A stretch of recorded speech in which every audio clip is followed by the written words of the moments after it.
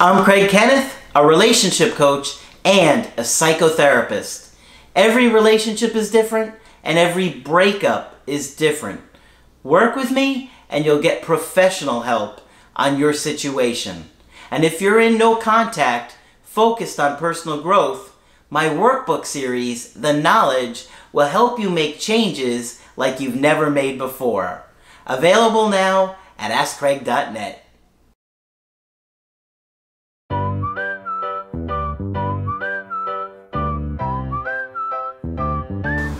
Hi there, I'm Coach Craig Kenneth. I'm Coach Margaret. And today we're going to be talking about choices, relationships, and breakups. You know, ultimately, a breakup is a major decision, yes, a major choice. Huge. Depending upon your level of commitment and how much investment you've had in this situation, Right. You may have been with somebody from, a year, years. You may have family, Right. kids together, and making the decision and choosing to end that relationship is not easy. Nope. We're going to talk about choices today. We're going to talk about relationships, and then we're going to get to breakups and choices. So I think you guys are going to find this fascinating because you have to really think about this, because ultimately your breakup was a choice for that person, for most of you. Some of you did the breaking up, but having to sit with the other person's decision and choice is not easy. It's not easy. And of course, if you stop to think about it, it's probably one of the biggest choices you'll make in your life. If you're doing the breaking up.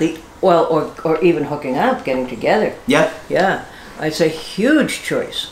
What we think of as choice is often determined by our history and emotions. We're learning that. Our fears, our needs, and our losses Are driving our choices. That's right. Our fears, our Yeah. needs, our losses Yeah, are driving our choices. Are driving our choices. And if we've had too many losses, sometimes we're reluctant to make a choice to even get with someone. Yeah.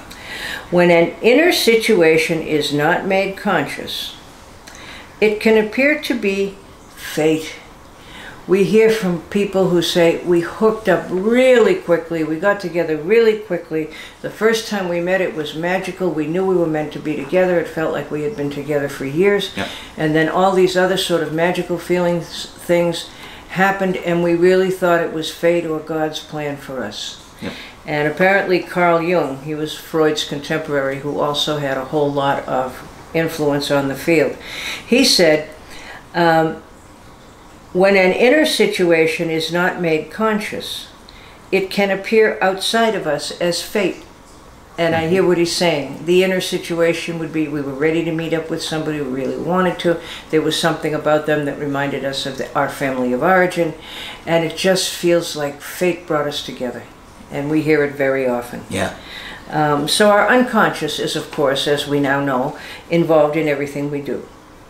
When a choice is based in our history and unconscious, the reasons for our decision may not be clear to our partner or even to us. Sometimes we choose with our intellect, at other times with our emotions. Most of the people we're talking with have emotions that are all present. We may analyze options or decide quickly. Yeah. Even after we've made a choice, we can feel ambivalent or regretful. Choice is risky and plunges us into the unknown. What seems to be a poor decision may turn out to be positive. What seems like the right choice may not always prove to be as wise as we thought. Yep. And that's important for you to think about. Yes, it is. That your ex that chose to break up with you may not turn out to be what they thought, or how they feel is not what they expected. And a lot of times they just have to sit with it and reevaluate. That's right.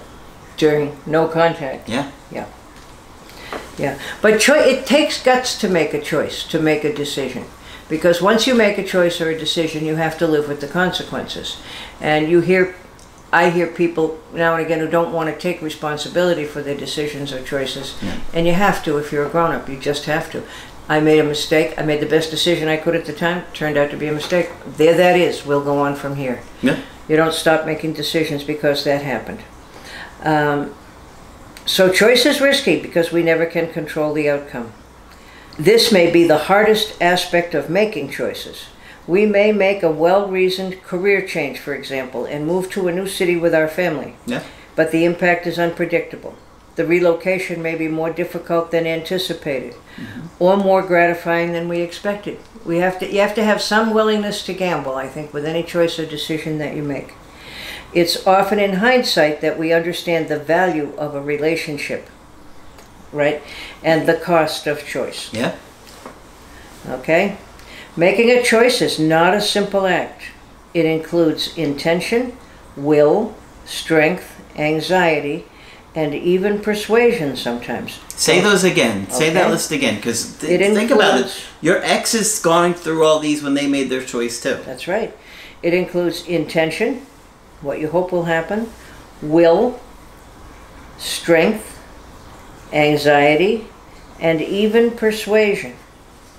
So there was anxiety behind their decision too. Absolutely, and they may have had to persuade themselves if their conscious and their unconscious was saying two different things, which I think is often the case. You know, a decision can feel liberating or upsetting, stir up feelings of exhilaration, freedom, or fear.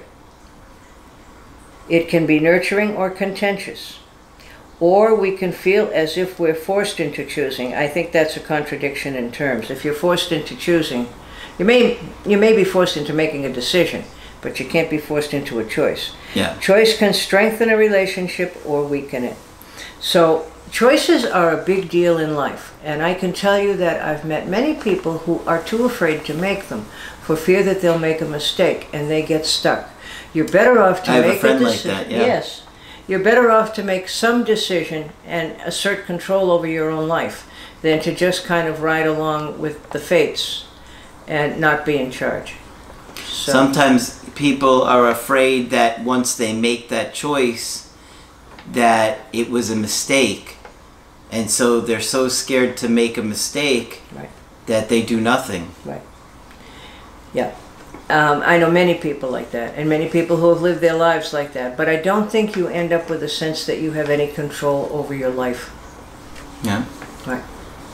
You know, there's one more thing towards the end of this article that I thought was important, is in regards to, you know, what the person is feeling or thinking when they've made a decision, right? And it talks about how it could be liberating and exhilarating. You feel freedom, and you just, but you're also feeling fear. Sure, which is reality-based. Yeah.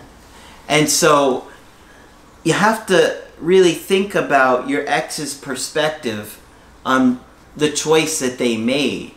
You know, they didn't just happily make a decision. There were a lot of components to it that were probably a struggle and probably scary for them. They were afraid. Yeah, breakups are never easy. They were anxious, and, you know, they're deciding, is this a mistake? I don't know what I should do. I feel free. I feel like I need to be out of this relationship. But just because they're feeling all of those things at one point doesn't mean it's going to stay the same way. You give them time, and, you know, you focus on the personal growth. You're going to look like a much better option to them than if you're begging and pleading and trying to explain to them how you've changed when you really haven't, and, you know, forcing yourself on them. And you know, you might say my ex is too stubborn to make a decision. Well, if your ex made the choice, the decision to break up with you, they can always make a different choice. That's right. At least they can make a choice, unlike some people. Yeah. Yeah. But I think if you're going to have any control over your life, you have to be able to make decisions. That's right. Yeah. And hopefully this will give you a little bit more perspective on choice, and, you know, that ultimately it was their choice, as hard as that is to hear. And I know it's hard to hear that it was their choice, that they have made this decision for whatever reason it is in your situation. They made this decision. There was more to it than you think. I remember not long ago talking to a gentleman who was very upset over his girlfriend breaking up with him and said he thought she was influenced by her family and her friends. And I said, well, how does she do with making, you've been with her for a while, how did she do in making just little decisions in the course of a day? He said she never knew what to order on the menu. I had to do it for her. You know? So you start with little things that you make decisions about. Yep. But it's good to think about choice and what your ex may have been going through when they made that choice. Absolutely. It's never easy. Yeah. Of course, when you want to get our help personally, you can go to my website, askcraig.net, sign up for the coaching option that works best for you. I do email coaching and I do Skype. Margaret is available for Skype coaching. Feel free to sign up with me. I'd love to talk with you. Make sure you put a like on the video and subscribe to the channel. That's it for this video, though. I'm Coach Craig Kenneth. I'm Coach Margaret. And we will talk with you soon.